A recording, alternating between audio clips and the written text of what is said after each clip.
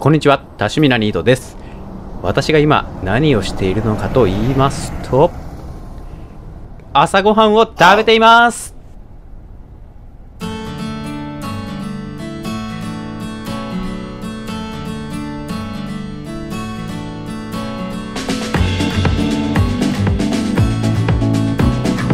毎度多趣味なニートです。今回は富士山ツーリング1日遊べる山中湖というタイトルでやっていきたいと思います。ただいま私が来ているのはセブンイレブン相模原津久井青野原店でございます。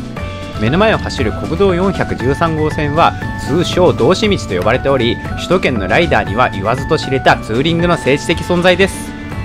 道志道は神奈川県相模原市から山梨県山中湖村へと抜けることができ、今回は山中湖から富士山を一周する富士五湖ツーリングを行うつもりでここへやってきました。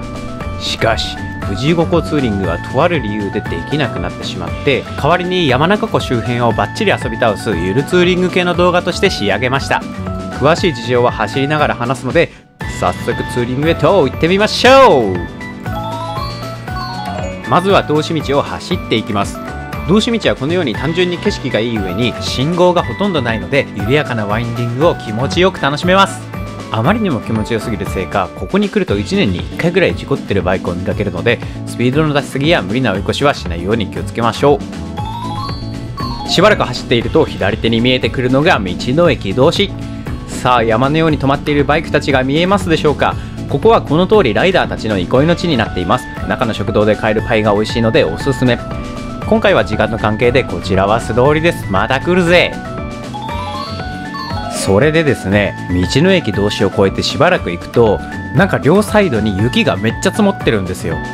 この日は東京は16度ぐらいになる予報で、完全に春が来たと思って飛び出したのですが、さすがに標高が違うのか、山中湖に近づくにつれて両サイドにどんどん雪が積もっていったんですね。この感じだと交通量が多い山中湖や河口湖はともかく、若干樹海の中を走行する本栖湖や精進湖の方まで行ってしまうと、ちょっと道路やばいんじゃないかなと思い、急遽富士五湖ツーリングから山中湖周辺のツーリングへと変更したというわけです。ところで皆さんは山中湖についてどのような印象をお持ちでしょうか。例えば富士急ハイランドがあって、富士五湖最大の観光地でもある河口湖、千円札の富士山の元ネタでもあり、ゆるキャンの聖地としても一躍人気を博した本栖湖あたりは結構知名度が高いと思いますが、山中湖に何があるのと聞かれて、これだと答えられる方結構少ないんじゃないでしょうか。かくいう私も山中湖を象徴するものを聞かれたら、カバの水上バスぐらいしか思い浮かばないんですけれども、目立たないだけで山中湖周辺って楽しめる場所自体は結構あったりします。そうこうしているうちにゴールが見えてきました。ライダーおなじみのこの信号が道志道の終点、山中湖の入り口です。とりあえず右へ曲がって走っていきましょう。道志道を抜けて右折をすると、ほどなくして湖の湖畔を走れる気持ちのいい道が現れます。そしてそのまままっすぐ走っていくと、この通り立派な富士山を眺めることができるんです。実は富士五湖の中で富士山への直線距離が最も近いのがこの山中湖。5つある湖の中でも最も大きく富士山を眺めることができるんですよ。湖の至る所に左手に映っているような駐車場があり、天気のいい日は車やバイクを止めて綺麗な富士山を眺めることもできるんです。さてさて、東京から下道でここまで3時間ほど走ってきてお腹も空いたので、早速ですが腹ごしらえに移りたいと思います。この日に食べていくのはズバリ吉田のうどん。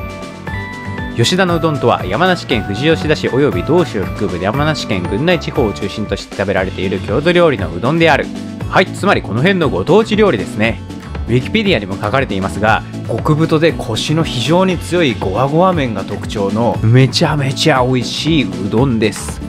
特に河口湖インターの近くに美味しくて有名なお店が密集しているのですが、山中湖から車で10分ぐらいのところにも個人的にめっちゃ好きな吉田のうどんのお店があるので紹介していきたいと思います。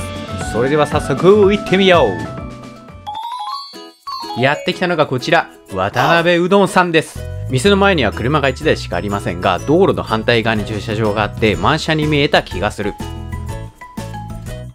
早速お店に入っていきましょう。ここでブルーゼッケンのおばちゃんが前に出た。特に急いでるわけではないので寛大な心で流しましょう。店内はこの通りすでに並んでいましたが、うどん屋なので開店は早いです。お店の中はこんな感じです。純日本家屋的なレトロさがいい味出してます。はい、これ完全に正月のばあちゃん家の玄関ですね。なんか親戚めっちゃ集まってる的な。そしてレトロな店内に異質な存在の体温計、感染症対策もバッチリです。席に着きました。店内の雰囲気はこんな感じ。メニューは壁に貼ってあるものが全てです。初めての人は肉玉うどんを食っておけば間違いない。てわけで肉玉の大を注文してしばし待っていきましょう。やってきました。こちらが渡辺うどんの肉玉うどん大です。見てください、これ卵プルップルでめっちゃうまそうじゃないですか。ちなみに乗っている肉は馬肉らしい。というわけでいただきます。はい、完食。ごちそうさまでした。極太で角張ったゴワゴワ系の麺、濃すぎず薄すぎずしっかり味の効いたスープ、そして650円で成人男性が腹いっぱいになれるボリューム。今回も素晴らしいうどんを食べることができました。渡辺うどんさん、ごちそうさまでした。腹ごしらえも済んだので次の目的地へと向かいましょう。渡辺うどんさんから再び山中湖方面へ10分ほどバイクを走らせます。途中にこのようにだだっ広くて風景を楽しめるエリアがあるのですが、この先に花の都公園という公園がありまして、春になると今雪が積もっているあたりにたくさんの花が咲いて非常に綺麗なのでとてもおすすめです。暖かくなったらまた来たいと思います。ということで次に私が向かったのはこちら、紅富士の湯温泉です。やっぱり冬ツーリングといったら温泉ですよ。バイクだと装備脱ぐのがめんどくさかったり気持ちよすぎて帰りたくなくなったりといったデメリットもあるんですけれども、それ以上に冬の露天風呂の気持ちよさは何事にも代え難いですね。やっぱり他にもバイク来てますね。考えることはみんな同じです。てなわけで早速入店していきましょう。紅富士の湯は2階建てになっており、中は結構広いです。1階にはこのように売店があり、窓際にはくつろげるロビーもあります。お風呂は2階です。2階に上がるとこんな感じ。右手には食堂があります。メニューはこんな感じですね。定番の食堂といった具合です。何気に日替わりメニューが美味しそう。そして食堂の隣にはこの通り、足を伸ばしてくつろげる和室があります。風呂上がりと畳で最強の組み合わせ。隣の席の方たちがどれぐらい快適か物語っております。てなわけでちょっくらお風呂の方へ行ってきます。ヨッホー。たまらねえぜ。はい、風呂上がりは和室で優勝させていただきます。浴室内はさすがに撮影できませんでしたが、公式ホームページのこの画像を見ていただければ今の気持ちが伝わると信じています。景色が素晴らしいのは言わずもがな、ぬるい方の露天風呂がめちゃめちゃ気持ちいいので、山中湖近辺で温泉入りてーとなった時はぜひ紅富士の湯を試してみてください。はい、温泉を堪能した後は再びバイクに乗っていきますよ。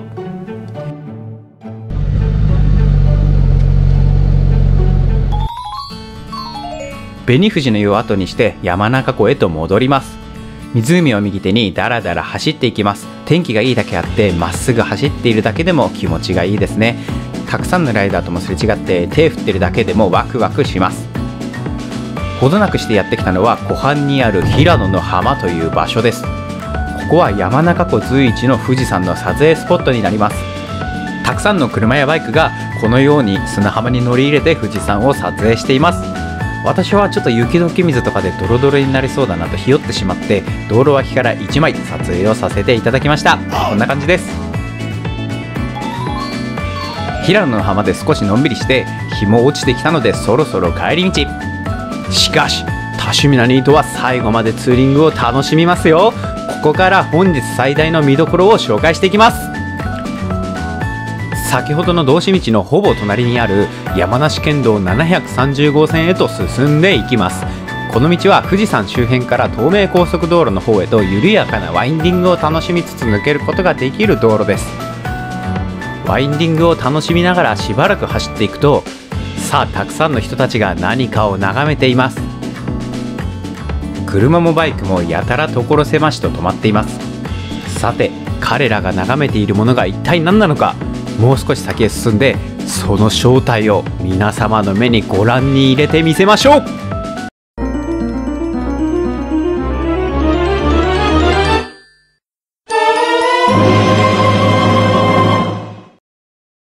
そうです。こちらがダイヤモンド富士でございます。